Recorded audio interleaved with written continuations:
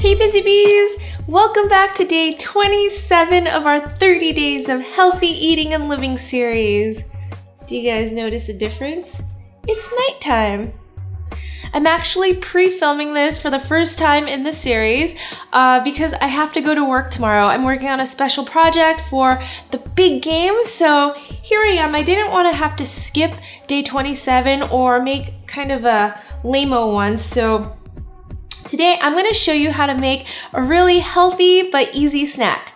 Okay, it's kind of healthy. It's better than eating a cupcake, but it's a strawberry whole wheat yogurt muffin. It's super good, it's moist, it's fruity, it's delicious. Be sure to hit that subscribe button if you guys want to see the rest of our 30-day series. There's only 3 left, but don't worry, I will be coming back with another series in February. This is not the end of Honeysuckle, it's just the end of this 30 days series.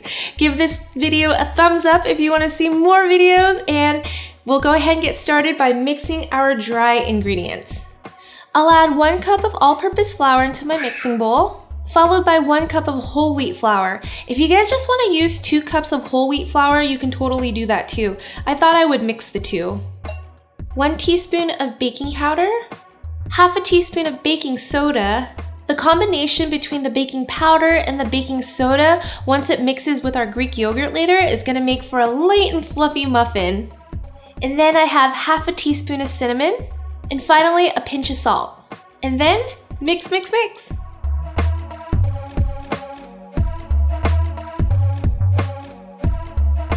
All right, our dry ingredients are done. Now I'm gonna move on to our wet ingredients.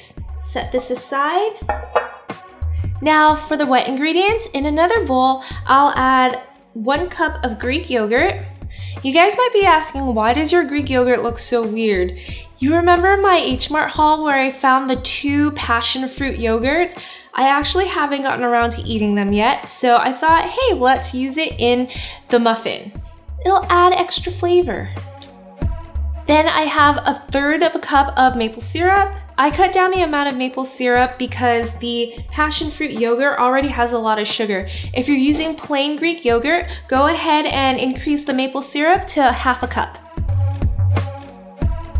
1 teaspoon of vanilla extract, 1 egg, and just gently mix it up real quick.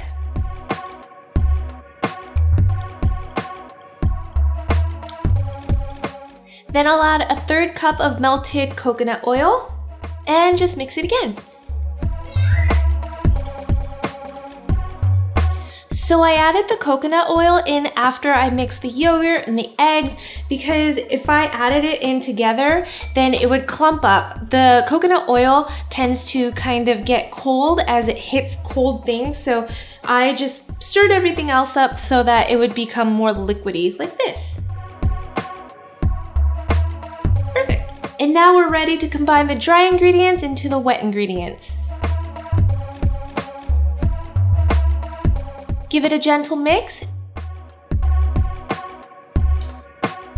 And then I'll add in a heaping cup of chopped strawberries. All right, our batter is done. Now I just have to scoop it out into our cupcake pan, and then we're ready to bake.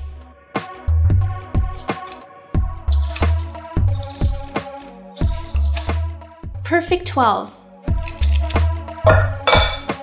All right, let's pop this into the oven at 375 degrees for about 15 to 18 minutes until it puffs up and is golden brown.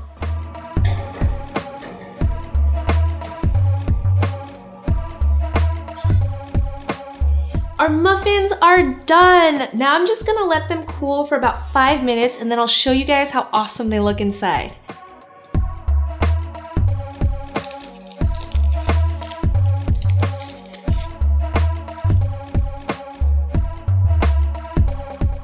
So look how beautiful this muffin is. You have strawberries on top, inside, all around. I'm gonna break it up to show you guys the steaming hot strawberry fresh baked muffin.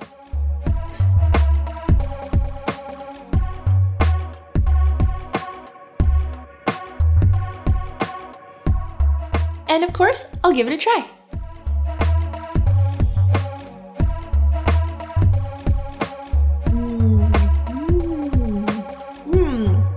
So I have to be honest, I've made this with just plain Greek yogurt before and not with the passion fruit one. That was kind of a risky move on my part, but it totally worked out. You get a very subtle hint of the passion fruit, and then the strawberries are just juicy, sweet, and the whole muffin is not too sweet at all. The texture from the whole wheat muffins or whole wheat flour is still very fluffy. Let me show you on this one.